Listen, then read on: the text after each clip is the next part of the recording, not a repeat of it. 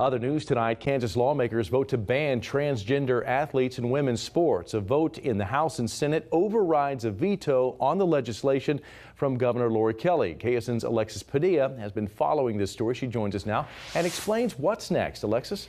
With today's veto override, the law goes into effect July 1st. It makes Kansas the 20th state to enact a law like this.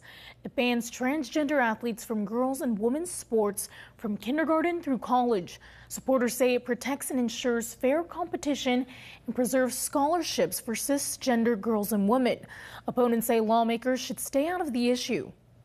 This affects one student in our state currently, and like I said, our sports federations, NCAA, they are addressing this and they are much better prepared because they actually know the sports, and I don't think all 40 of our senators participated in all sports or even in a collegiate or high school level. So we should let the experts deal with this. What this bill does is it makes a very clear distinction that girls and females are going to, so regardless of age, they are going to compete against other females.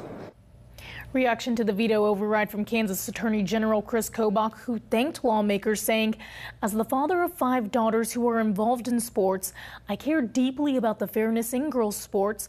If any group challenges this law in court, I will defend it vigorously, and I am confident that the law will survive any challenges." Here for you, Alexis Padilla, KSN News 3.